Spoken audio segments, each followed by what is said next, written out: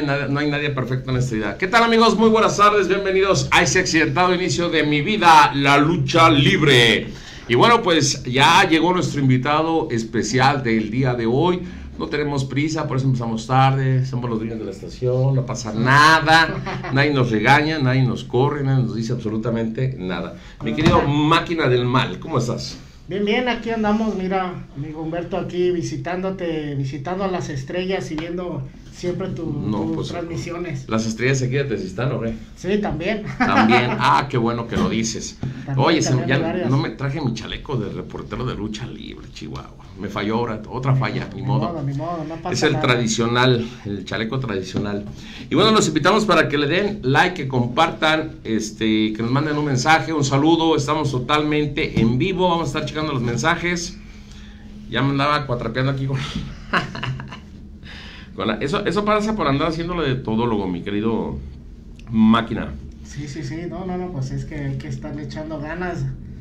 Y todo cuando es en vivo se nota, se disfruta también. No, sí, yo disfruto cada cosa que me pasa. Que para qué te digo. Pero mira, como ves, estamos estrenando una bonita escenografía atrás de nosotros. Sí, estamos estrenando. Ahí están las cuerdas, mira. Aquí se pueden agarrar. Ahí está. Así es que les vamos a pedir que le den like y compartan. Vamos a compartir este video en las páginas que manejo, que una de ellas es precisamente Mi Vida, la Lucha Libre. Desde hace ya bastante tiempo, desde el 2003 está este concepto, mi querido Máquina, aunque sí de repente le salen dueños, ¿no? Sí, me detuve un rato, la verdad, Era cuando te fuiste a Cancún de viaje, ¿no? Caray, así me dijeron, oye, ¿ya saliste? De la playa, ¿no? ¿De dónde estabas? No, así andábamos, no andábamos muertos, andábamos de parranda.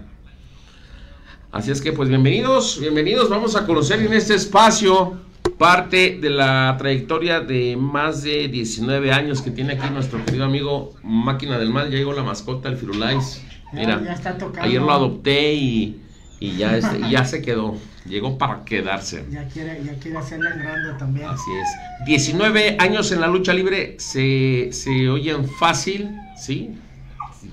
Si no... Sí, no. Si no, olvídate. Va a ser la escandalera. Es el Firulais aquí de la estación, es la mascota. Ya llegó. Quiere ver el programa, entonces ya lo dejamos pasar.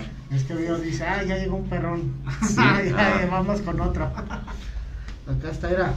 Acá está el Firulais. Vamos a poner el Firulais del mal. Ándale, para que le mandes los croquetas, ¿eh? No creas que el nombre es así como que de a gratis. Sí, no, hay que padrinarlo. Así es que 19 años ya dentro de la lucha libre. ¿Con quién iniciaste más o menos y en qué fechas, a ver si te acuerdas? Porque yo ya no me acuerdo ni de lo que hice la semana pasada, imagínate. No, pues mira, yo inicié la lucha, bueno, más bien mis inicios fueron en la Arena Coliseo de Guadalajara, entrenando lo que es lucha olímpica y grecorromana, con el maestro Tóxico, también con Gran Cochís, y también tuve la suerte de estar con un luchador, pero ya se retiró de hace rato, el Casanova, no sé si lo llegaste a conocer. Tal vez sí, pero de momento no recuerdo. Ellos estaban ahí en la Arena Coliseo y pues me estaban dando pues ahora sí que las clases de la base de la lucha libre, que lamentablemente, amigo Humberto, la verdad, muchos no las tienen. No tienen esas bases, han estado, bueno, yo los he visto y la verdad tal vez se podría decir, no soy una mega superestrella, pero realmente el camino que he recorrido gracias a pues ahora sí que a estar en los eventos, digamos que en los mejores eventos, sin estar haciendo tanto alarde, sin estar haciendo tantos movimientos, mucha gente sabe que aquí andamos echándole ganas y realmente pues saliéndole al toro, ¿no? A todas las cosas. Ahora sí que, amigo Humberto, yo siempre me he movido, como dicen, debajo del agua, ¿no? Nunca estoy haciendo argüende con todo y siempre estamos aquí echándole ganas al 100% con todas las empresas, ¿no? Ya sea AAA, el Consejo Mundial, y pues ahora sí que tengo el gusto y placer de darme el lujo de decir, pues ahora sí que a varios que me han, como todo, ¿no? Yo pienso que aquí en la lucha libre hay varios que siempre van a estar como cuchillito de palo, ¿no? Ah, sí. Dando Los guerra chingaqueditos con una les cosa. llamo yo. Haciéndola de tos, pero pues ahora sí que ha pasado la idea de que ahora sí que son gentes que están en las empresas, amigo Humberto, y sin embargo siendo de las empresas, pues no están trabajando con ellos. Y sin embargo yo no pertenezco a ninguna empresa y trabajo con ellos. O sea que cuál va siendo la gran diferencia de esto, ¿no? O sea, ellos que pertenecen a las empresas no les dan trabajo, ni fuera ni adentro. Y yo, sin ser de la empresa, estoy con ellos. Sí, sí, sí. Realmente el concepto de el luchador famoso, hay una gran diferencia, considero yo, porque hay muchos luchadores que son muy famosos, pero que realmente nunca han vivido de esto. O sea, viven de la publicidad, viven del autógrafo, del aplauso, pero realmente tú sabes que, bueno, y actualmente no vivimos en tiempos difíciles económicos en donde pues no hay tanta retribución en cuestión de lo económico. Así es. Pero sí, yo te voy a decir algo muy importante. Mira, cuando, no sé qué pensaron los demás cuando yo publico quién le gustaría estar invitado conmigo. Te puedo decir que me sobra quien esté conmigo, pero te voy a decir otra cosa muy importante. O sea, para mí nunca ha habido, a lo mejor al principio sí, no te digo que no, que hubo momentos en los que sí, no hubo con luchadores chicos ni grandes. Nunca hubo al principio sí, también lo reconozco, que grandes empresas y arenas mal llamadas chicas. Así es. Pero con el tiempo me fui dando cuenta, y te voy a decir algo, sobre todo el compañerismo, ¿no? La amistad, esas cosas que se van sembrando en el camino y que se cosechan con el tiempo. Vas conociendo a la persona por su verdadera esencia. Exactamente, o sea, es correcto. Quién está no solamente fuera del personaje, sino dentro de la persona. O sea, quién es como persona. Por eso llegó un momento en que Humberto Gutiérrez, el Rayito, dejó de ver ídolos, dejó de ser ídolos.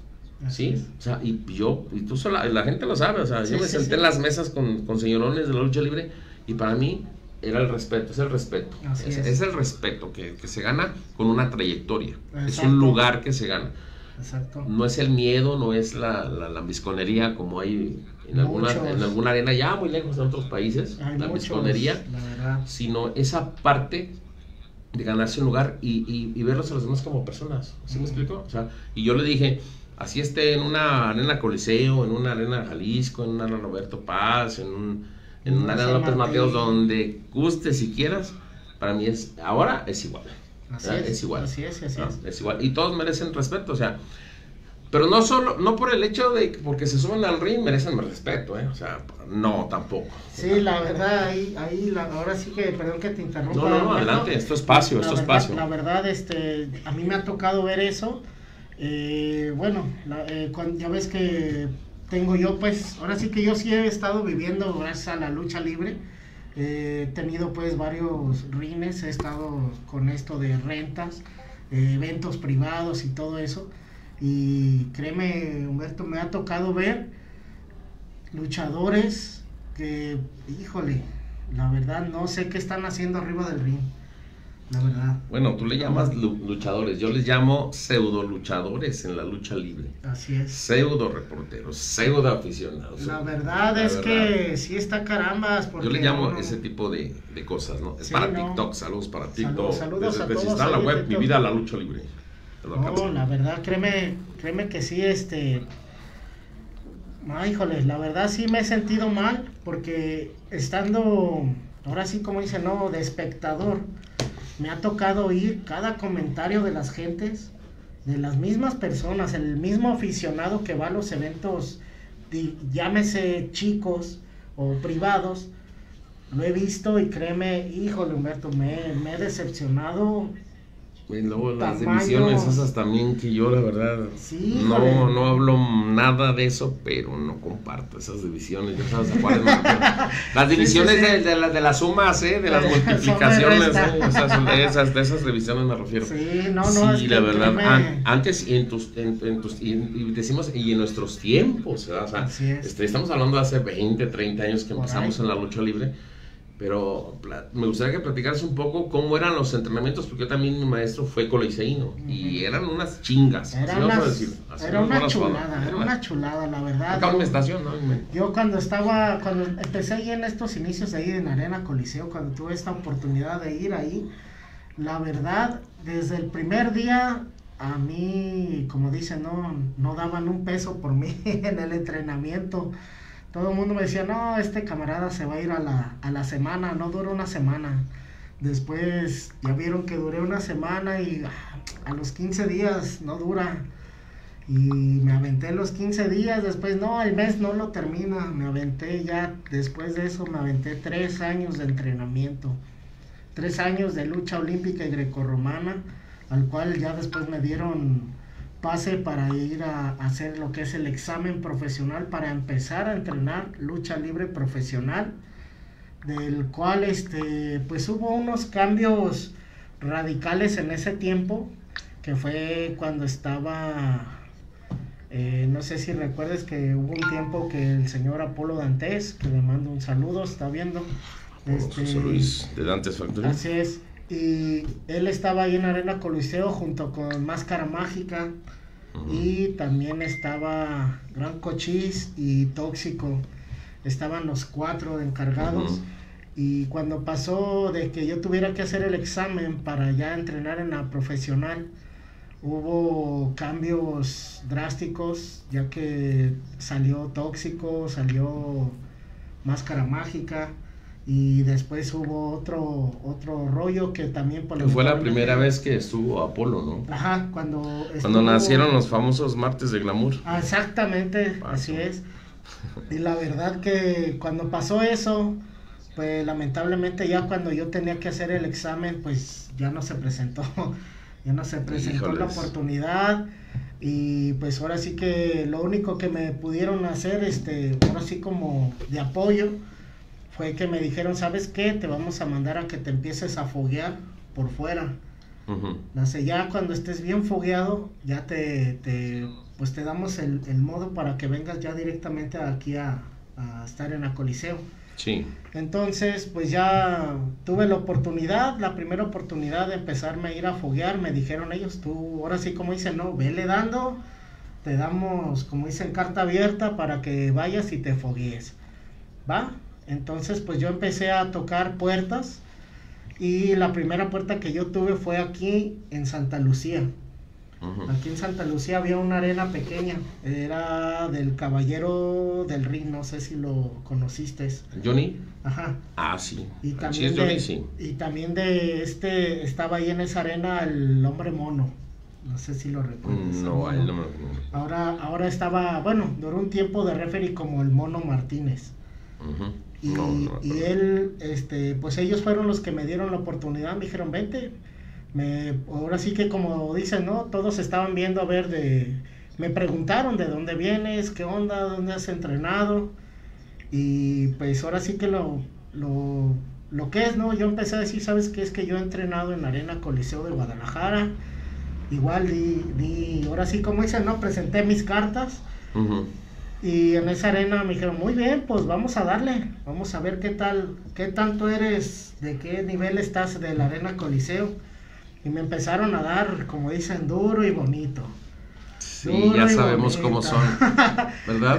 Estuvo muy sabroso, la verdad, el bautizo que me dieron, hijo de su madre, ¿no? Ya me andaba, pero la verdad, cuando yo empecé, digamos que profesionalmente, yo empecé con el nombre de Tony el Rebelde.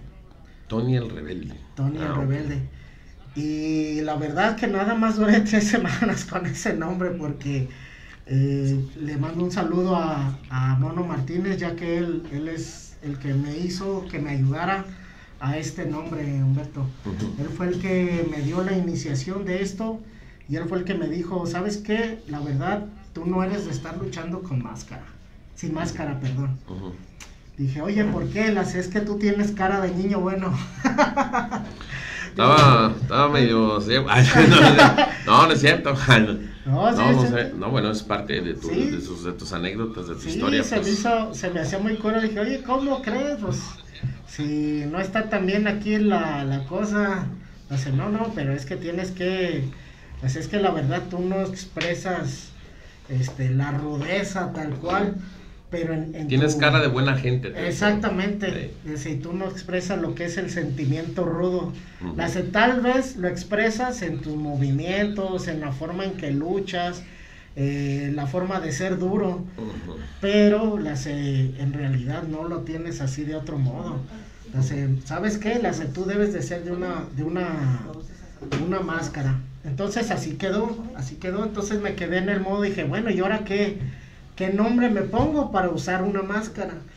¿Qué pasa con esto? Me dice, mira, yo me voy a encargar de darte un nombre. No sé si recuerdes, ya en paz descanse, al buen Carlitos Mamut Negro. Sí, cómo no, la mamuta. Así es. Sí, Dios lo tenga en su santa gloria al hermano. Sí. Él, junto con Mono Martínez, me vieron y me dijeron, ¿sabes qué? Vamos, por tu estilo de lucha, te vamos a poner el nombre de la máquina Bulldozer. Y yo dije, no, Bulldozer no, porque parece como perro. Como los perros. Pero era por la máquina Bulldozer. La no Bulldozer, por es que es Bulldog, no es Bulldozer. Así es, dije Bulldozer, dije, no, mejor no, dije, se me afiguraba a mí como que de perro, dije, no, eso no. Y ellos me decían, no, es que el Bulldozer es una máquina que destruye todo lo que se le pone enfrente. Esa máquina no se detiene, aunque es chica, pero tiene mucho poder. No, le dije, esa no. Y pues así quedó. Entonces me dice, mira, entonces como eres rudo, te vamos a poner la Máquina del Mal. Dije, bueno, pues ese nombre sí me gustó. Entonces llega el primer evento, digamos como debut ya de Máquina del Mal en Tecomán, con los mulatos. Sí, con claro, el mulato primero, segundo y tercero. Me tocó enfrentarme con ellos y créeme, hijo de su madre, todavía me punza el pechito con ese mulato primero. Lamentablemente pues ya falleció y pues nada más ahorita está el mulato segundo y tercero. Creo que está nada más el tercero, el segundo, perdón, siguiendo en la lucha libre allá en Tecomán. Igual si está viendo, le mando un fuerte saludo. Claro que sí, saludos. Porque él fue el que me dio también la oportunidad de debutar como Máquina del Mal. Y la verdad, después de que fui la primera vez, duré yendo a Tecomán durante 1 mes y medio cada fin de semana, porque les gustó muchísimo el debut y les gustó este personaje. De ahí me pasé a Manzanillo, Colima, después nos fuimos a Colima, de ahí nos pasamos a Puerto Vallarta, nos fuimos pues ahora sí que a empezar a la gira pues, ¿no? De todos estos lados alrededor de Jalisco. Fui a terminar para aquel lado de León, Guanajuato. También estaba no sé si todavía, se llamaba el demonio Maya o el demonio Quetzal, algo así, no me acuerdo cómo se llamaba. Y allá en León, Guanajuato también me dieron la oportunidad de seguir echándole ganas, duro y macizo, al cual también cuando ya empezaba a haber más programa para un servidor, pues la verdad, te soy sincero, ya no hubo, ya fue en ese tiempo cuando ya después se quedó Daniel López el satánico, el maestro Daniel López, y también él fue el que me dijo, ¿sabes qué? La verdad, tú ya no necesitas estar en la Coliseo. Dice, tú síguete fogueando así como vas. El camino que ya agarraste está bien y síguele adelante. Pero pues igual, ¿no? Mi idea siempre era pertenecer al Consejo Mundial, ¿no? Ya que yo siempre, pues de ahí salí, ¿no? De mis entrenamientos, se podría decir. Y la verdad, pues ahora sí que, pues todos, tanto los maestros que yo tuve, me dijeron que no había necesidad de estar en el Consejo Mundial, que el camino ya me lo estaba forjando yo solo, y que no había necesidad, que solamente siguiera por ese paso. Y pues ahora sí que mi maestro que tuve como tóxico, él sí me dijo, mira muchacho, lo que tienes que tener bien presente es de que el día que despegues los pies al tamaño de una piedrita, ese día retírate de la lucha libre, porque no vas a hacer nada, lo único que vas a hacer es que vas a estar perjudicando a todos los compañeros de la lucha libre. Y la verdad no, aquí lo que se necesita es humildad y que sepa ser compañero con la gente, porque ahora después de tantos años lo veo, eso que me dijo mi maestro, que realmente ahorita lo he visto, Humberto, que la verdad muchísimos no son compañeros.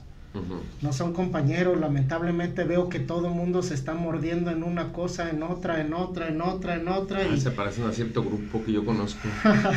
Está aquí en San José. No, es que créeme que sí está complicado, la verdad, muchísimo, muy complicado. Sí. Ahorita a nivel de lucha libre, la verdad está muy, muy pesado, ya que he visto demasiada gente que está mal. Tenemos saludos, mi querido Máquina, dice Francisco Hernández. Saludos a los dos de parte de su amigo, el referee, el Buki. Venga, saludos, mi Buki. Ramón, no tienes contactos en multas en Zapopan. No, ya que no, pues no soy tránsito. No te creas, luego averiguamos eso. Ismael Silva, nuestro querido Oro Segundo. Te ves emocionado, Humberto. Es que feo no es. No, me veo emocionado porque, si te fijas, estamos estrenando fondo. Así es, exactamente. No de sufrimiento como el de hace rato que compartieron muy atinadamente mis padrinos. No, un fondo distinto. Saludos a los dos. Ramón del Ángel Casillas dice: yo recuerdo a un mamut negro que ya falleció, a Pablo Romero, hijo de Don Rafa, y a un Andy Barro que falleció, creo en Nayarit, luchaba en la Roberto Pasquera. Mortal. Javier, así es. Javier, nuestro buen amigo Javier, en paz descanse también. Me tocó luchar con él, me tocó muy bueno, presentarlo, me tocó referiar con él. Sí, ahí en Mololoa fue donde pasó este accidente. Sí, es que él tuvo un accidente previo, ¿verdad? Y desafortunadamente no se cuidó, pues él dijo que él así quería morir y pues se le cumplió. Así es, arriba del ring. A mí me lo dijo, pues. Sí, ¿no? También me llegó a tocar. A muchos nos los dijo, ¿no? Me dijeron que no volvía a luchar y que me podía morir. Y se le cumplió y, pues, en gloria esté, ¿no? Francisco Hernández, saludos a los dos. Arena Gorilas, ¿qué fin tuvo? Ya desapareció. Esa arena, estaba ahí por prolongación. 8 de julio. 8 de julio, ¿eh? Allá para 8 de julio estaba ahí, realmente había muchos programas buenos, ahí en Arena Gorilas. Me tocó ir a uno una vez. Sí, la verdad sí, había mucha gente. Del mal, Sí, ¿quién la traía esa? A ver, esa la traía, de hecho, el Gorila. El Eterno. También la traía el Eterno. Saludos. De hecho él la traía el Eterno, la tuvo un tiempo Grede Kun, también la tuvo el Gato Maléfico, la tuvo el Voltaje Negro, la tuvo también, bueno, el que siempre he sabido fue Rafa el Gorila también, que un saludo también grande. Dice, ahí anda. Dice Rayito, oye, Ramón quiere saber todo, pásame la bola de cristal o la agenda, por favor. Cualquiera, pásame el Google Maps. Rayito, ¿sabes qué? Oye, ¿cuándo voy a...? No sé. Rayito, ¿sabes qué fin tuvo Don Rafa? ¿Qué promotor de la Arena Olimpia? No sé si él la tenía cuando estaba por el Parque de la Soledad. Sí, estaba en el Parque. Don Rafa está bien. Así es. Está de malas, como siempre. Digo, está de buenas. No es cierto, No, conmigo se ha portado muy gente, Don Rafa. Muy criticado, muy atacado, pero cuando lo ocuparon todo el mundo, ahí estaba, ahí iban. No salían de ahí, ojetes. Ay, lo dije o lo pensé. Ay, perdón. Agüita, por favor, producción, porque ya se... Tonina Jackson va a decir el viejo, ¿no? Es que sí, así hablaba, ¿no? Es que estos cabrones sí que sabe que estos hijos, así hablaba, yo nomás sé. Yo paso el rato. Yo nomás les digo cómo. Tonina Jackson Jr., saludos a mis dos amigos. Saludos, profe. ¿Te esperamos la próxima semana o qué? Confírmame. Estás invitado la próxima semana. Voy a cancelarle a 1000 máscaras, pero tú vienes, ¿cómo ves? ¿Es en serio? Voy a cancelarle a una persona del mismo nivel casi con 1000 máscaras para que venga el profe Gotita. Así es. Ya de ti depende, ya si no, pues entonces traigo a a otro de los de la que te dije yo, de la división. De la división. De paso. Pero a ver qué dice Ramón del Ángel Casillas. ¿Ya viste el cartel del aniversario del Jalisco? ¿Te agradó? Te digo que todo quieres saber, Ramón. A mí se me hace que Ramón avienta el anzuelo para sacar, ¿verdad? Sí, a ver qué cae. A ver qué sandeces digo. Me parece muy bueno, me pareció bueno el cartel, ¿sí? Yo he estado, creo que estuve en 2 o 3 aniversarios ahí con ellos. De hecho, me tocó presentar un aniversario del solitario con Javier Cruz. Así es. Si no me equivoco. Así es. Y otro por ahí con ellos. Mira, la Arena Jalisco siempre ha tenido un excelente nivel de lucha libre. Nunca la verdad. Ha bajado. Nunca ha bajado. Nunca. Es una tradición ya en Guadalajara. Y la verdad, es muy raro cuando la Arena Jalisco no mete buenos carteles. Para mí se me hacen muy atinados. Y más me vale decir eso. Dice Cepillín Miramontes, se olvidó de mí el Cepillín. Tanto que me procuraba. Pero aquí pasa así, pues ya cuando no te ocupa ya no te hablan. Exacto. No, mi rayito, y que esté el anunciador. Ya dejó de hablarme. Ya no quiso. Ya no quiso. Producción agua, por favor, o refresco. Caguama. Y saludos para los dos. Que seguirá con su promotora. Yo voy a seguir con promociones Máquina del Mal, pero... No, me pregunto, ahorita quiero que más como ya. No, que si seguirá Cepillín haciendo sus promociones. No, sí, Cepillín realmente tiene mucho trabajo, realmente yo creo que te podría decir que, bueno, a lo que me han comentado es buena paga el Cepillín, es buena paga, es uno de los que sí pagan en sus funciones, lo que me han dicho y pagan lo justo. Así es. No, yo he trabajado con él, no sé por qué ya no, pero son los que han estado con eso y ahora sí que, amigo Humberto, a mí también me consta de que realmente Cepillín paga muy bien. A ver cuándo nos invitas. A ver cuándo nos invitas. Dice Heráclito Maceda, saludos desde Gongolica, Veracruz, hasta Guadalajara, la tierra de las tortas ahogadas. El tequila y no dice eso, pero sí es cierto. Gran amigo Humberto Rodríguez el Rayito, les mando un fuerte abrazo. ¿Qué tal, Heráclito? Saludos, qué milagro, ya tiene años que no te veo, hermano. Luz Aval, Máquina de López, te etiquetaron. Rayito, ¿cuándo invitas a los RM664? ¿A qué es un número de teléfono o qué? Son ya sé, compañeros de allá. Ya sé, no, ya les dije, mire, vuelvo al tema. Cuando yo estaba en las revistas, no podían salir los personajes de aquí de Guadalajara, la mayoría, porque no los conocían. Pero yo decía, bueno, y si no los conocen, ¿cómo es que no salen? Había esa política antes, pendeja, ¿sí me explico? Sí, así es. O sea, y tú lo sabes. O sea, yo mandaba notas, pero no me publicaban todo lo que yo mandaba. Entonces me decía, oye, quiero sacar a fulano. Los que llegaron a salir en la revista de Luchas 2000 o de las Superluchas, tuvieron un gran... realmente fue un logro. Así es, era muy seleccionado. Que no cualquiera. Y con la revista Azul, pues ya sabes, tendrás que pagar y comprar, y la verdad, así es. Una buena cantidad para salir. Una gratificación. Sí. Por lo cual yo casi nunca conocí. Dice Francisco Hernández, la verdad, sí paga bien el Cepillín y no es feo. Ya ves, ya está contratado. Ya está. Dice Laxus, saludos Laxus. Diles que está chido el cartel del 50 aniversario de la Arena Jalisco. Siempre. Entra barbero. No, digo, qué bueno, mi querido Laxus, que si entrase, que a todísima hablar. Magisterio Rudo, de los conocía ¿qué dice? De los conocía al Estado, muy buenas noches, mi rey, mi máquina de semanas. Saludos. Semestre, de los conocía al Estado, muy buenas noches, mi rey, mi máquina. Ok, saludos. Recuerden, compartan, denle like, comenten. Compartan y denle like a todo aquí a la página. Aquí a la página, si está en la web, tenemos nuestro canal ya desde hace rato, Mi Vida, la Lucha Libre también. Apoyen. Nos retiramos unos días, pero bueno, ya estamos de regreso. Entonces, regresando al punto en donde empieza Máquina del Mal a forjar su propio concepto, su propia historia.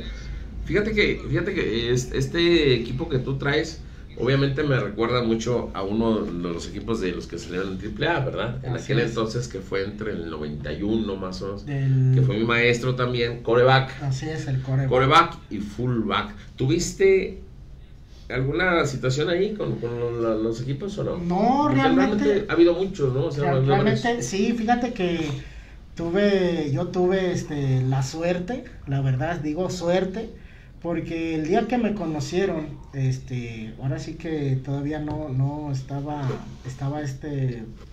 creo que es fullback junior,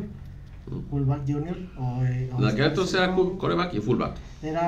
Ahorita y está era coreback y fullback y había otro más. Sí, a ver que nos comenten creo ustedes. que era la máquina 45, ¿no? Algo así. No. Ay, no me acuerdo. No me bueno, el caso es que fue para México y allá en México fue donde se hizo, ahora sí como dicen, ¿no? Me pararon ellos, un evento que se hizo privado. ¿Sí? Me dijeron, oye, ¿qué onda? ¿Te lo fueron a hacer de jamón? ¿Qué onda con tu nombre? ¿Qué pedo? ¿Qué esto? Mire, le dije, la verdad, yo lo adopté porque soy fan de, ahora sí que, primero que nada, me gusta, amo el fútbol americano. Eso es una. Segundo, yo ya había visto a Super Máquina, había visto a fullback, a quarterback, ya había visto a... Ay, se me olvidó el nombre, Humberto, sí. Pero no era... creo que era la máquina nomás, ¿no? No, a ver, ustedes acuérdense había otro en México, Ay, híjole, se me olvidó el nombre, la verdad, se me fue el rollo. Pero si era quarterback y fullback. Falta uno, a ver que nos digan las personas que se están viendo. La máquina salvaje. Máquina salvaje. Era máquina salvaje y tuve la suerte, pues, digo suerte, porque ellos mismos me dijeron, ¿sabes qué? Me vieron luchar y me dijeron, ¿sabes qué? La neta, úsalo. Usa el nombre de máquina, no hay bronca, que seas máquina, además no hay pedo. Usa el nombre de máquina sin problemas. Donde quiera. ¿Por qué? Porque pues estuvo dentro de lo mío, que les gustara mi trabajo. Me dijeron, vamos, dale, tú échale galletas. Y donde veas, ahora sí que ellos también me dijeron a mí, donde veas a un máquina que esté usando ese nombre, páralo. En caliente y dile cuál es su pedo y ahora sí como dicen, saca las credenciales de dónde vienes, por qué y de qué. Y pues ahora sí que yo pienso que eso estuvo también desde muchos años, ¿no, Humberto? Desde hace muchos años, proteger una imagen de todos los compañeros, ¿no? Y te comento esto porque tuve la suerte del primer traje que yo utilicé, era de mi maestro tóxico. Tuve un jersey del color de unas mallas que él tenía, que él me dio, y el pecha, el engendro, señor, Raúl Mayo. Así es. Él fue el que me dijo en Tecomán, me dijo, ¿por qué traes tú esas mallas? ¿Sabes de quién son? ¿Por qué estás pirateando esa imagen? No, sí, me puso como campeón. ¿Sí? Me puso como campeón y junto con con el mulato primero y el segundo, me agarraron entre los tres. A ver, ¿qué onda? ¿Por qué estás usando esas mallas? ¿Sabes de quién son? O sea, aquí no vas a estar faltando al respeto a la lucha y menos a un compañero de gran trayectoria. Chicles, no, pues dije, espérame, ¿cuál es la bronca? No, ¿por qué las estás usando? Antes de que te las rompa, me dijo él, el engendro. Antes de que te las rompa, dame una real... Una explicación real, porque si no, de aquí no sales más que encuerado y todo madreado, perdón de la palabra. Sí. Así es que, dime cuál es la bronca. No, pues ya fue que les expliqué.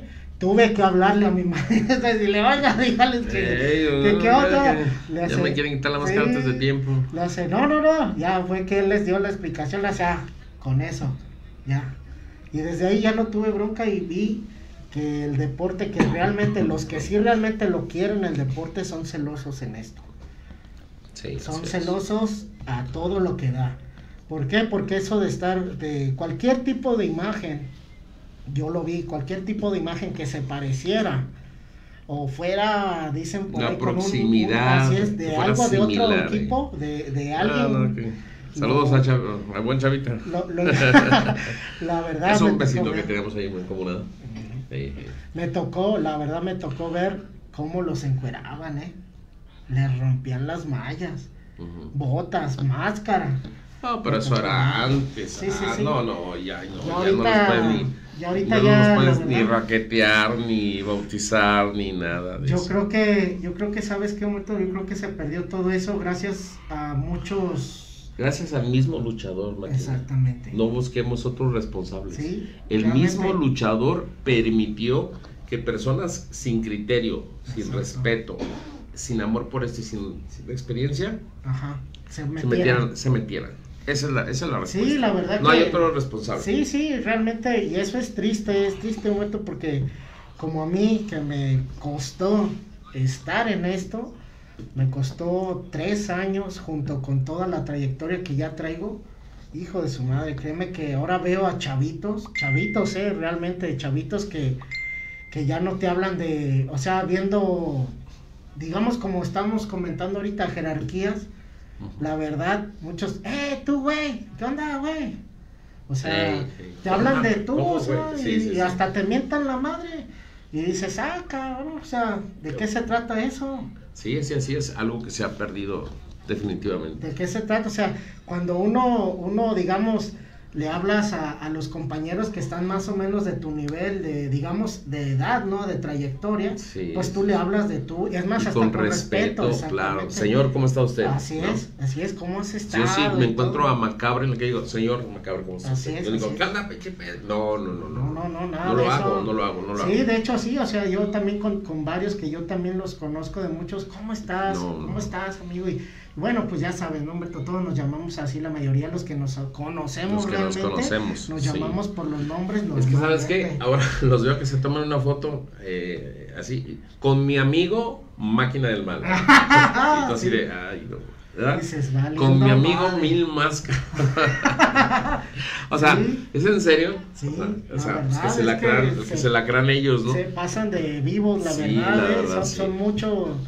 La verdad, muchos que sí está cañón, y fíjate que yo dentro de lo que es en este trayecto de lucha libre, me ha tocado tener ahora sí como dicen, no ahijados, y la verdad ellos, yo siempre les dije, ¿sabes qué? El respeto siempre tenlo, con quien sea y como sea, y hasta ahorita he visto que todavía siguen con esa ideología, ¿no? De decir, no, pues estamos aquí, ahora sí como dicen, ¿no? Respetando las jerarquías de lo que es la lucha libre, y la verdad que hay varios que lamentablemente sí no la tienen, no tienen ese respeto que a varios nos inculcaron, sino por decir casi a la gran mayoría de los que ya somos viejos. Lo dice por él, por supuesto. Así es, o sea, ya somos viejos. Realmente muchos que no tienen ese respeto de hablarte con tu nivel, ¿no? Lo que tú tienes de trayectoria, y ahora sí como tú dices, Humberto, te pones a luchar con ellos y ellos te quieren dar duro y macizo, pero como dicen, cuando se pone la vieja escuela, lloran. Sí, mejor no. Sí. Un saludo a mi padrino Chamaco Lomelí, que nos inauguró este programa. Espero que nos esté viendo. Gracias por esa patada de la suerte. Heráclito Maceda dice, mi gran amigo Máquina del Mal, te mando un abrazo. ¿Ya lo leí No. Fuerte abrazo grande, saludos. Ahí estamos pendientes para cualquier cosa. Saludos. Y una cosa, mi gran amigo, es Gongolica, Veracruz. No, Golica. No, sí dije Gongolica. Gongolica, sí es. Sí, Songolica. Songolica. No, es que tú escribiste Gongolica. Bueno, ya como sea. Gracias. Saludos a Songolica, Veracruz. No, ya, ok, ya me corregiste, ya, gracias. Bloquealo, por favor. Gracias. No es cierto.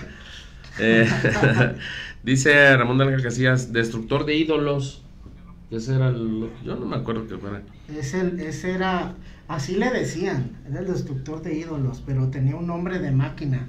Era una máquina, pero realmente no me acuerdo cuál era la variante de máquina, porque era otro. No, es que tampoco era ese, ¿no? No, dice Saúl Gómez Hernández, saludos, profe, saludos, Rayito, felicidades. Yaco Gitano Jr., luchadorazo también, saludos a mi gran amigo Máquina del Mal, y de paso al Rayito. Saludos. Mike Extreme dice, enhorabuena para mi vida la lucha libre, que retomó sus interesantes transmisiones. Ánimo, Rayito, saludos al señor Máquina del Mal de parte de Cat Warrior, otra lucha de barrio, ¿qué? Saludos, excelente, mi Cat, claro que sí. De la puerta para afuera, allá para sí, allá. de ahí para allá, extrema, valetudo, lo que quieras, claro que sí. Pues es la idea, mira, es la idea. Sabemos que nos encontramos en un lugar, bueno, él y yo prácticamente somos vecinos, ¿ya? Estamos en la hermana República de Tezistán, pero para otras personas, pues sí les queda un poquito más retirado, y voy a tratar de que la mayoría de las entrevistas pues sean así en vivo, para disfrutar a personajes y amigos como lo estoy haciendo con el señor Máquina del Mal. Entonces esa es la idea. Ya cuando se trate de un luchador foráneo, pues vamos a hacer el streaming de video, para que igual interactuemos y ustedes lo disfruten. Nada más, una cosa bien importante: si se comprometen a venir, vengan. El señor tiene palabra, cumplió, siempre ha cumplido.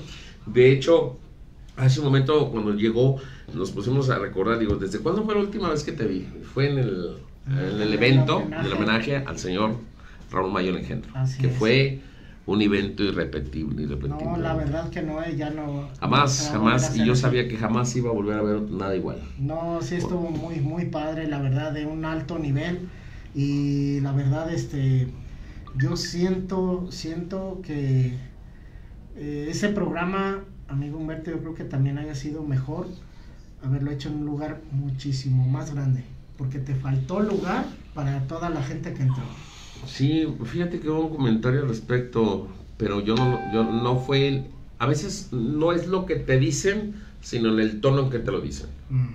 Así como, no, es que me hubiera gustado, que mejor, o sea, la gente es muy buena para criticar. Exacto. Para ponerte reglas, para darte ideas, pero de aportar nada. ¿Sí me explico? O sea, no, y si me hubieras hecho allá, o sea, tú hiciste algo, no, entonces que te lo digo, o sea, ¿sí me explico? Pero lo que ustedes hicieron, realmente el evento fue un éxito porque ustedes fueron, porque ustedes dieron su tiempo, porque la gente respondió. Un saludo al doctor Uriel, por supuesto. Todo, la verdad que todo el programa. O sea, realmente se hizo un conjunto, pero yo sentí, yo dije, esta va a ser la primera vez que hago algo así y la última que nos vamos a reunir muchos, y así fue, fíjate. Así es. Se fueron varios ya en el camino. Sí, lamentablemente.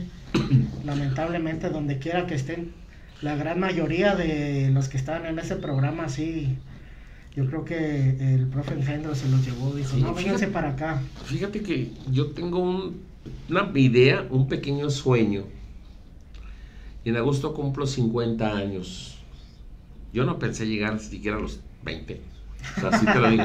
Nunca fue mi deseo crecer, nunca fue mi deseo llegar a una edad. Y, perdón, yo así menos. Y tengo el deseo, el gusto del día de mi cumpleaños, o en esos días, hacer, producción agua, por favor, hacer una función o un evento para festejarme esos 50 años. O sea, tengo ese, no sé, a lo mejor ya no se va a durar tantos años, pero me gustaría darme ese gusto. Y estoy pensando así como que si me aviento, como que si lo hago, en donde vayan las personas que realmente me han seguido, que vayan las personas que me han apoyado. Realmente sí, o sea, ese tipo de personas, porque tú sabes que en el Facebook tiene uno que 5,000 y que 6,000 y que 7,000. A veces. No, pues nomás los tienes ahí de adorno, o sea, esa es falacia. O sea, yo creo que ¿dónde están los 5,000 ahorita? Exacto. Nomás están viendo a ver en qué me equivoco. ¿Qué es lo que te van a echar de carrilla, verdad? No manches. Ya nomás están haciendo memes. Sí, también lo que la acabo, o sea, eso es lo que se están fijando. Es que es mi estación, a ver qué cae, a ver qué falsedades digo. Entonces digo, voy a confirmarlo en estos días, voy a checarlo, invitar a algunos amigos artistas conocidos. Unos son amigos, otros son conocidos. Hay que diferenciar. Dentro de la lucha libre hay muchos conocidos, demasiados, pero muy pocos amigos. Exacto.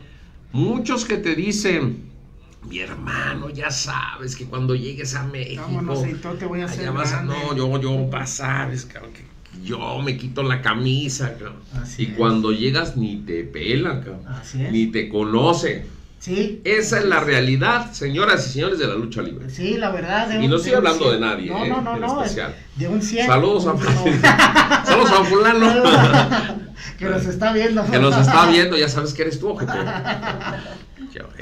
Dice Payasito Crispín López, saludos, me gustaría subir a un ring y demostrar mi talento en el ring.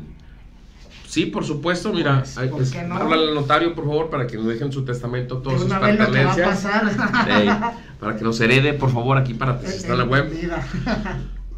Pues, ¿cómo ves? Excelente programa, Antonio Jackson. A ver, estás invitado para el viernes, falta nada más que me confirmes, por favor.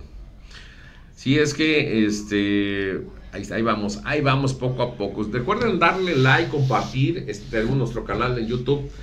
Yo espero que la próxima semana ya estemos transmitiendo también a través de Facebook, a través de tesistan.com.mx y a través de YouTube. ¿Cómo ves? Excelente. En las tres plataformas de manera simultánea vamos a estar transmitiendo ya en vivo para que usted le dé like, comparte. Estamos en TikTok, estamos en Instagram. Yo no sabía lo que era TikTok hace como 30 días, y mira, ya soy tiktokero. No, ahora sí sabes. Nadie me sigue, pero yo hago TikTok. Yo siempre he hecho las cosas y me gustaría que compartieras eso con nosotros, ¿no? Porque vamos a hablar de ti, ¿no? De mí siempre hablo. Vamos a hablar de todo este tiempo, ¿verdad? De tus logros que a lo mejor como tú dices, para los demás no son tan interesantes, a lo mejor no son, porque hay mucho aficionado también que dice, no, y es quién es, y pero por qué, y, no, pero de la manera personal en que la persona detrás de la máscara ha disfrutado, ha vivido la lucha libre. O sea, ¿qué es lo que te ha tocado?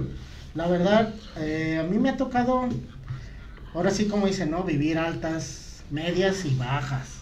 Bajas dentro de lo que cabe en el modo de que ha habido, bueno, nuevamente repitiendo, ha habido muchos compañeros que siempre van a querer meterte el pie, van a querer hacer hincapié de que no estés en los lugares donde te los has ganado. ¿Por qué? Porque cada cosa que me ha tocado a mí me la he ganado a pulso. Todo lo que he hecho me lo he ganado a pulso. Y me siento más bien en la libertad de darme el lujo de decir que si yo pido el favor a varios, si no es que a la gran mayoría de los compañeros que asistan a un evento que yo haga, con toda la certeza del mundo, sé que van a ir, amigo Humberto. ¿Por qué? Porque ahora sí, como lo que estabas comentando hace ratito, ¿cómo se dice? El saber ser amigo detrás de la máscara, saber ser compañero arriba del ring, ahora sí que no a cualquiera se le hace, ¿no? Y también no a cualquiera se le da una confianza del 100%, digamos, de la vida de un compañero, ¿no? ¿Por qué? Porque lamentablemente hay muchos compañeros, hay mucha gente que lamentablemente se sienten superestrellas cuando ni siquiera han estado en un evento, digamos, de gama media. ¿Por qué? Porque realmente se tutean con grandes estrellas y ni siquiera han salido de aquí de Jalisco. No han salido ni de su arena. Peor tantito, o sea, no tienen muchas cosas que realmente yo siento que, bueno, a mí me ha tocado verlo y vivirlo y sentirlo con muchos compañeros que al momento de que vamos a luchar, al momento de que dicen, ¿sabes qué? Vas a luchar con este y con Máquina del Mal. Siendo, pues ahora sí que aunque son rivales los técnicos, seguimos siendo compañeros y siguen siendo humanos.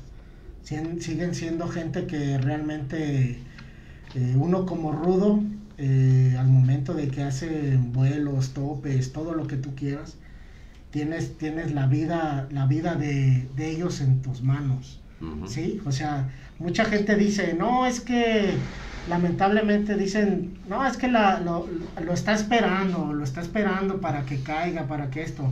No, señores, no es de que uno lo espere o que esté esto ya arreglado, sino que lo que pasa es de que tienes la ética profesional de ayudar a un compañero, aunque sea tu rival, sea como sea, es una vida. Recuerden que detrás de esta máscara, sí, hay personas que tienen familia, y viene ahí el dicho, amigo Humberto, uno sabe que sube bien, pero nunca sabes cómo vas a bajar. Así es. Y nunca sabes que vas a estar bien, nunca sabes si te va a pasar una lesión que pueda, tal vez para la siguiente semana ya estar bien, o una lesión que te deje cuadrapléjico de por vida. O sea, mucha gente piensa que esto es un juego, ¿por qué te digo esto? Porque lamentablemente, Humberto, yo tengo esa mala suerte que me he topado a muchísimos. Oye, sí es cierto que duelen los raquetazos.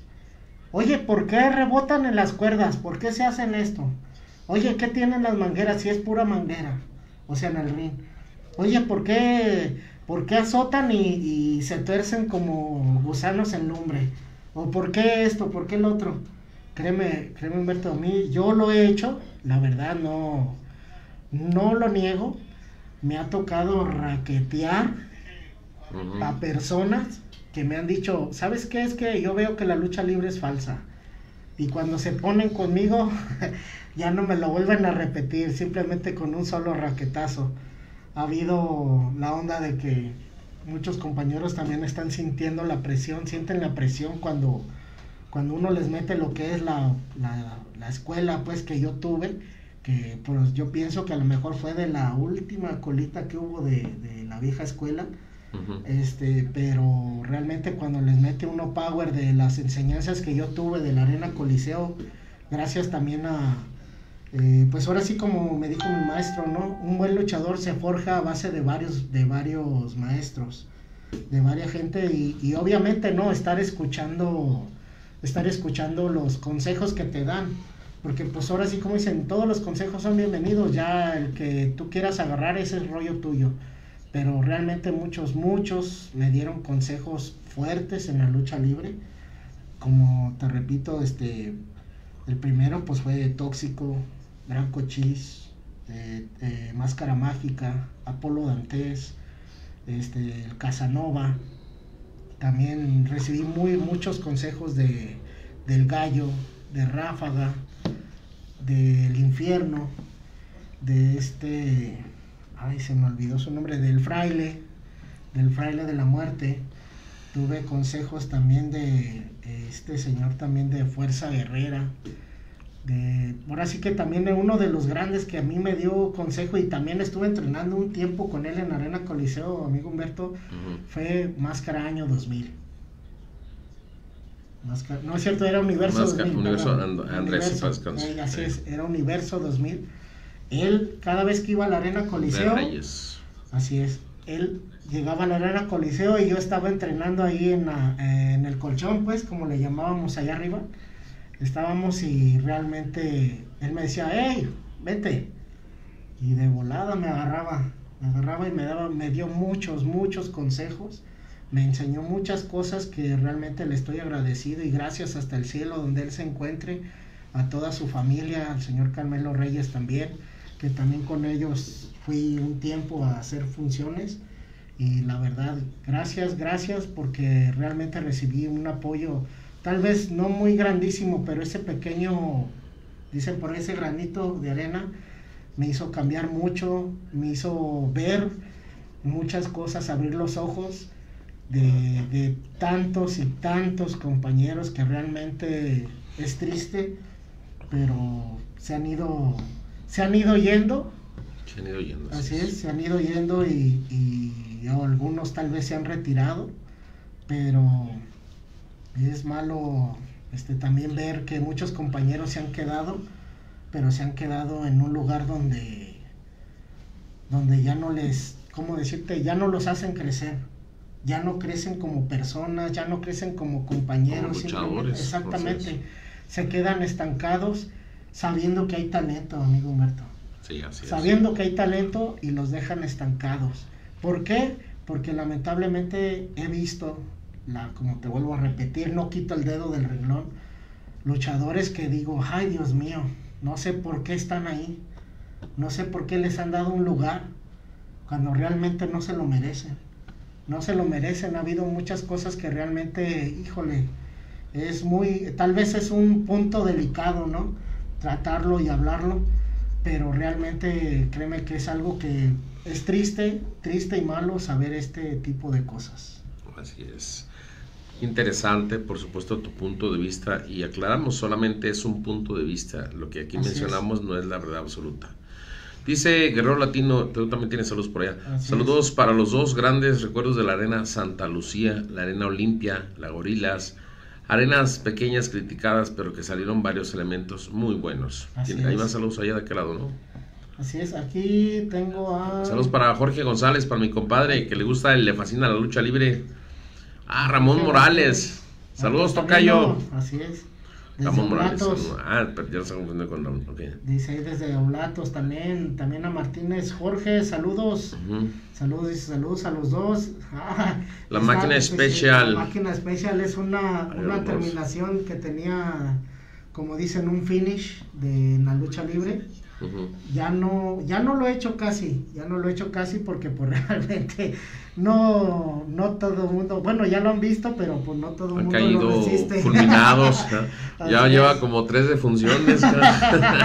No se ha prestado el lugar ni el momento para poder hacerlo. Están en sillas de ruedas. Créeme, Humberto, que hubo lamentablemente unos compañeros, ahora sí, como dicen, ¿no? Por ética profesional, no voy a decir sus nombres, pero ya saben quiénes son. Pero ya saben quiénes son. Créeme que hubo una función, y precisamente en la Arena Gorilas hubo una ¿cómo se llaman ahora? Que están así muchos juntos, una facción. Era una facción que ellos mismos vieron el día en que se metieron pues con un servidor, con Máquina del Mal. Con esa ocasión también fue Guerrero Latino y el Gato Maléfico. Íbamos los 3 de compañeros y aquellos tipos se metieron con nosotros. La verdad, nos echaron la lucha a perder, la lucha en la que estábamos nosotros. Y pues ahora sí, ¿no? Como buenos rudos de buen tiempo, nos metimos a su lucha de ellos. Ellos iban en la lucha, creo que la lucha estelar. Nos metimos, hicimos, híjole, yo creo que la arena fue una de las tantas mejores luchas que hubo ahí en Arena Gorilas.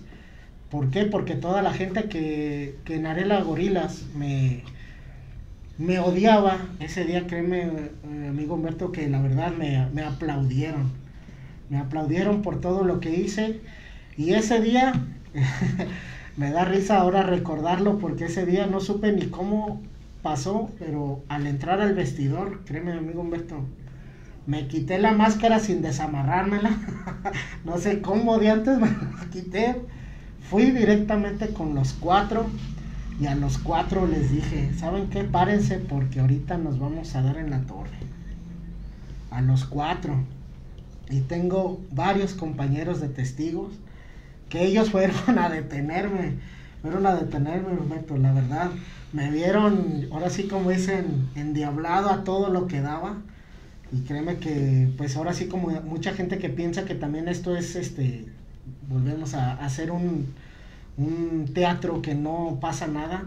Nosotros en la lucha libre siempre estamos en una línea muy delgada, muy delgada de, ¿cómo se dice? Dentro de lo que es lo callejero y lo profesional. Así ¿no? Es. O sea, quieras o no, dentro son de lo golpes. Que es lo ecuánime y la locura. Así es, o sea. Dentro de lo que es el trabajo y llegar al extremo. Y ya darnos en la torre. Sí, o sea, es que realmente estamos en una línea muy delgada, y quieras o no, los golpes se van calentando poco a poquito, ¿no? Te va dando, y hasta que llega el momento en que, a ver, ya, hasta aquí estuvo, y empiezas a darle con todo, y muchas veces la gente ni siquiera se da cuenta cuando esto ya pasa a ser de profesional allá fuera de lo ético. Sí. Dice Ramón del Ángel, Arena Zapata también. Grandes luchas ahí. Whitman González Ibarra, saludos, señor. Está invitado, ya que usted guste también venir aquí también con nosotros. No sé si tengas a alguien más que saludar ahí. Whitman González. Sí, es el que acabo de saludar. Ok, dice Mike Extreme, dice saludos a los fulanos. Y a los perenganos, y a los menganos, los que ya saben, dice. Fíjate que respecto a lo que tú dices sobre la lucha libre, yo no defiendo la lucha libre. Solamente digo, es un deporte espectáculo. Así es. Y yo veo que la gente se apasiona de más. No, ya vieron que el hijo de Rey Misterio y que lo... en Estados Unidos realmente la lucha libre nos ha dado un concepto, pues que la gente ya sabe que es un espectáculo.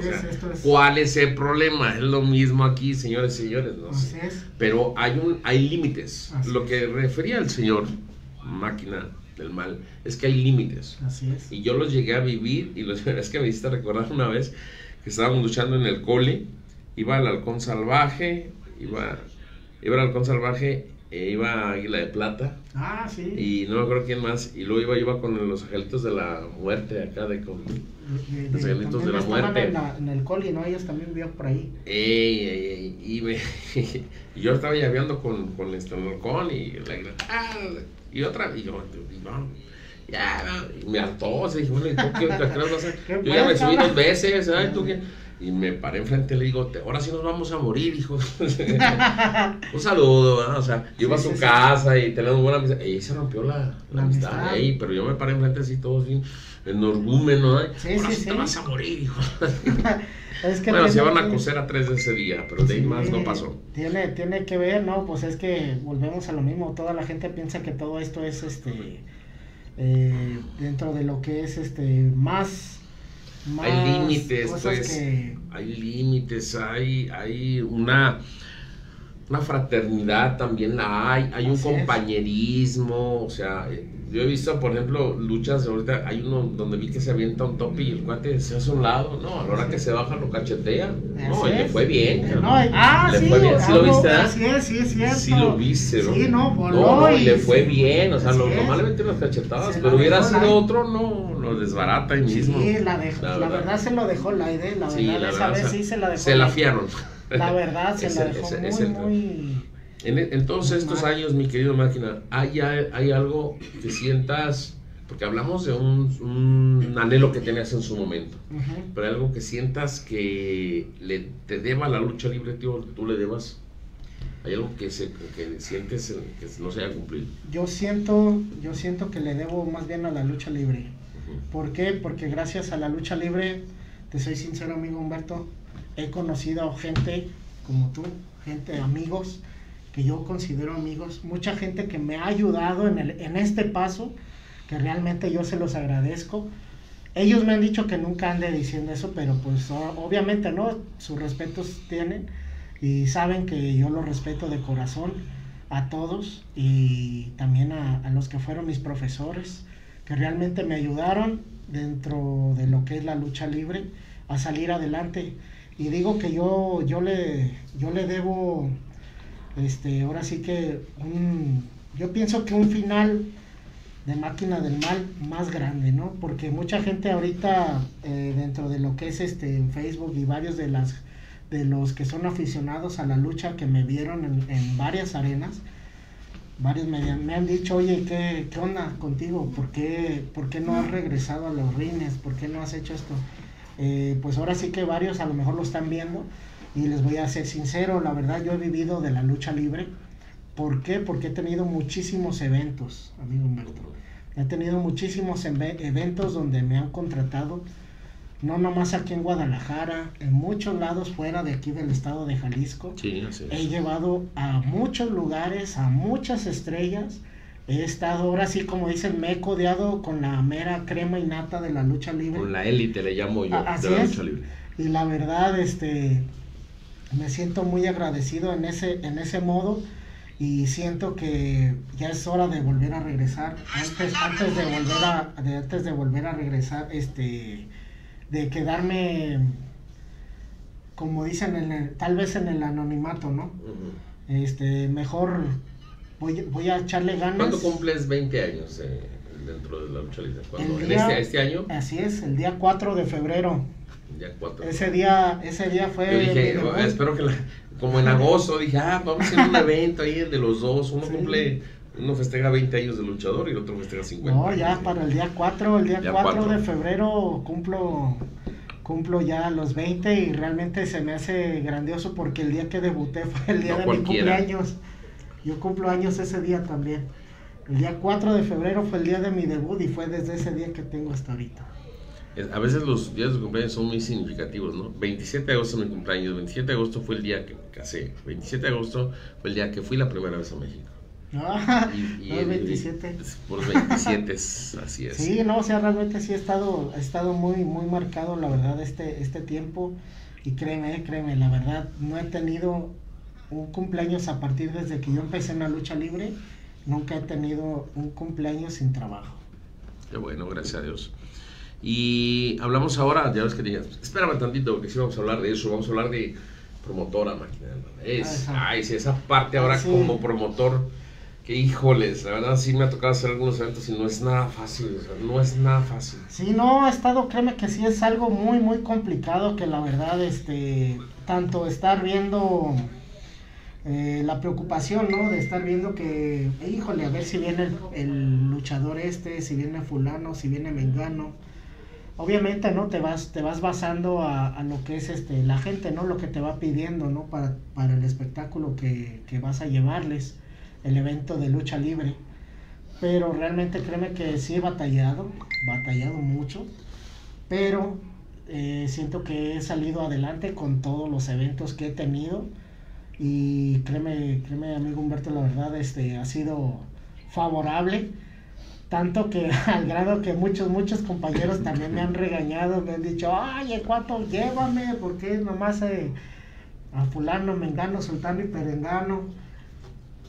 Y muchos compañeros que he tenido la suerte que siempre me han brindado ese apoyo de decirme, ¿sabes qué onda? Sí, quiero que me lleves a tus eventos, ¿va? Y sí me he llevado, como te digo, Humberto, a varios. Todavía seguimos trabajando en esa parte, ¿no? De la renta del ring. Así es, todavía lo tenemos. De hecho, ahorita estamos yo estoy con la idea de que quiero regresar a los encordados, quiero regresar ahora sí que a las arenas, a los eventos. ¿Sí lo van a dejar o no? Sí, no, me van a cruzar. Crúzalo. Sí, pero la verdad, créeme que sí, tengo la idea de volver a regresar, echarle ganas, y como te digo nuevamente, devolverle un poco de todo lo que me ha dado la lucha libre, porque sí he conocido a mucha gente, tal vez hasta gente poderosa, se podría decir, ¿sí? He tenido la suerte de estar con gente que, híjole, la verdad he estado así lo dejamos muy alto nivel. La verdad he trabajado para ellos y la verdad mis respetos para la lucha libre, la verdad, amigo Humberto. ¿Por qué? Porque tanto, ¿cómo decírtelo? En problemas que haya pasado, tanto como no sé, alguna pelea de alguna cosa, la lucha libre me ha salido avante, me ha ayudado, y me han dicho los policías, ¿sabes qué? Llégale, te conocemos, sabemos qué onda, vete. O también hasta tránsitos, oye, que ya. Ahí estaba para el buen amigo Ramón del Ángel. Sí. Ya sabe, nomás dígale que es amigo de Máquina del Mal y con eso. Ya me lo será. Sí, la verdad, y créeme, me he tenido también igual, ¿no? Problemas de algo legales, así de cosas. Y también he visto que en la lucha libre, amigo Humberto, hay mucha gente que realmente no necesita estar en la lucha libre. Digo, ¿por qué no necesita? Porque sé que hay diputados, sé que hay senadores, luchadores. Sé que hay muchísimos abogados de ramos de todo tipo. Hay gente de todos los colores, sabores y tamaños. Sí, de todos los niveles, así es. Y la verdad que he visto y digo, oye, ¿por qué estás en esto? Y ellos me han contestado, porque amo la lucha libre. Porque es mi vida la lucha libre. Así es. Pues mira, el tiempo se nos ha terminado. Me gustaría, si quieres dar tu número de teléfono para contrataciones, para las funciones. Luego te paso el número de un presentador también, por si lo ocupas. Te lo paso, muy bueno. Muy bien. Que va empezando. Hey, que vienen las campañas, espero que se te ponga bien el trabajo. Yo sé que va a haber mucho trabajo. Dice Juan Guerrero Navarro, muy bonita su marca. Unos saludos. ¿Su qué? Saludo. Deja traduzco sus jeroglíficos. Dice Juan, muy bonita su máscara. Un saludo para ti, Rayita. Ramón del Ángel dice, voy a ir a Parquímetros y les voy a decir que soy compa del Máquina para que me condonen la multa. Eso. Un fin de semana en el Torito, no pasa nada. Alexito Familia Hernández, saludos a mi buen amigo Máquina de parte de Alexito Familia. Saludos. Miguel Ángel Velázquez, saludos. Saludos también. Máquina Mal, saludos. Saludos a mi compadre Jorge González, espero que nos vean en algún momento determinado. Y bueno, pues ¿qué te parece si damos el número de teléfono para si ustedes quieren llevar a cabo una función de lucha libre, ¿sí? La renta del ring? Fíjate que siempre ya pensando, creo que me dijeron, ¿sabes qué? Tengo una terracita aquí atrás, y hacemos una función, hacemos algo. Claro, va que va. Porque no me quiero quedar, nunca me he quedado con ganas de absolutamente nada en esta vida. Entonces, pues quiero festejar mi cumpleaños rodeado de muy buenos amigos como contigo, ya nos ponemos de acuerdo. Y a ver qué hacemos. Así es que, híjoles, yo la verdad no había platicado tan a fondo contigo el día de hoy. Quiero decirte que el día de hoy para mí tanto importa el personaje, pero importa más la persona. ¿Se me explicó? Muy bien, muy bien. Y tenemos amigos en común, pasamos muchas cosas en común, ¿verdad? Y para mí ha sido un gusto que estés aquí, que nos platiques parte de tu trayectoria, parte de tu vida, de tu propia experiencia, que es tu mayor tesoro. Así es. Y me gustaría que termináramos esta entrevista, esta charla más que nada, ¿no? Comentándome cómo le gustaría ser recordado a Máquina del Mal. Máquina del Mal, ahora sí que hablando por parte de la persona que está dentro de esta máscara, yo siento que Máquina del Mal lo que va a querer es que lo recuerden como uno de los mejores rudos de Guadalajara, Jalisco, para el mundo. ¿Por qué? Porque, como te comento, amigo Humberto, he tenido la suerte de estar con grandes personajes de la lucha libre, con la elite de la lucha libre, y la verdad me gustaría que eso llegara a ser algo grande, y por eso es la idea de regresar a los encordados, a todos lados. Ay, híjole. Ese tono, pásamelo. No más. Sí, la verdad. A ver, producción. Córtale. Producción, por favor. Córtale, mi chavo. Producción, ya Producción.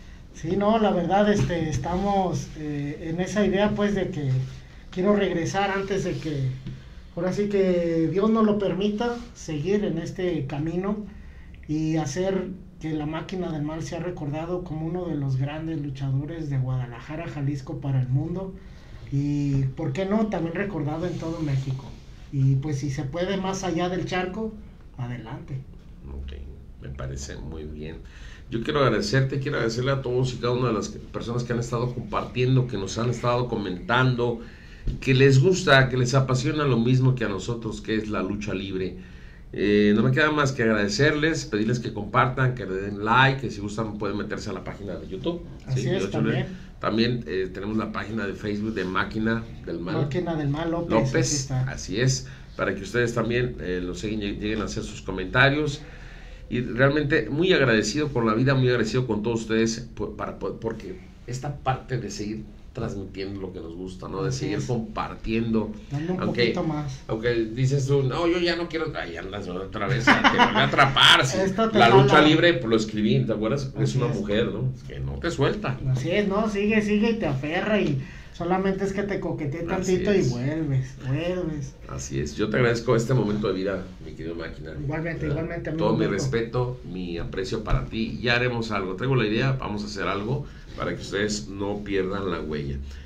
Así es que, pues, esto ha terminado. La próxima semana un nuevo invitado, una nueva historia, una nueva experiencia, un nuevo compartimiento de vida.